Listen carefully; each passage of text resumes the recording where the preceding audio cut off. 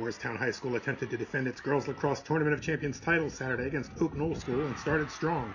Kayla Frank scored a goal and assisted on one of a pair by Ashley Nutt as the Quakers took a 3-2 lead, but Oak Knoll scored 4 of the next 5 goals.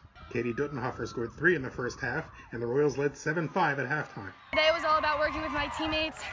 They really do a great job of drawing doubles, and I just slip under. I mean, it's all their work. I'm just, catching the ball and doing what I can. I think today was all about staying composed, and we did that.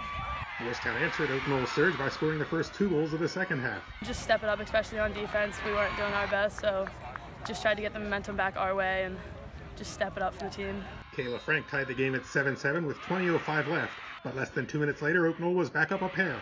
Duttenhofer's fourth made it 9-7 with 18:06 remaining. We've been saying all season, keep your foot on the gas pedal, and that's what we were just trying to do. I mean, just keep going and going. Moorestown's an excellent team, and we knew they weren't going to stop fighting, so we just had to make sure we were fighting harder. Frank made it a 1-goal game again on a restart, but again the Royals responded. Julia Ford's second of the game closed the scoring as Oak Knoll won 10-8.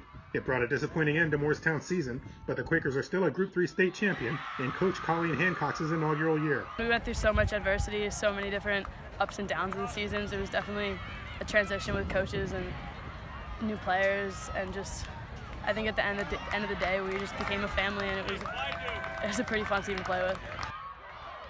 This will always be an accomplishment to have made it to the Tournament of Champions final, and especially, like I said, because it's my first year, these girls will be forever ingrained in my heart.